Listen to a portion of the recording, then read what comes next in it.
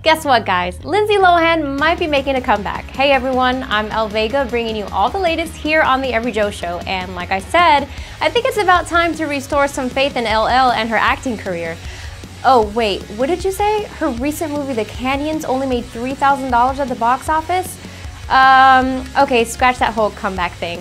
Though I'm not gonna be a complete hater, it really does seem like Lindsay Lohan really is on the road to recovery at least.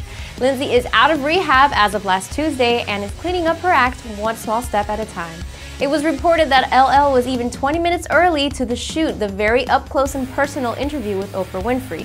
Good girl, Lindsay. Keep it up. We cannot wait to see you make a comeback into TV and film. Maybe a follow-up reunion movie on the Parent Trap twins? What do you guys think? Let us know what you think of Lindsay Lohan in the comments section and tell me if you think she's finally gonna clean up her act or if you think she'll end up in jail again. In the meantime, don't forget to subscribe and I'll see you guys tomorrow here on the EveryJoe Show. Bye!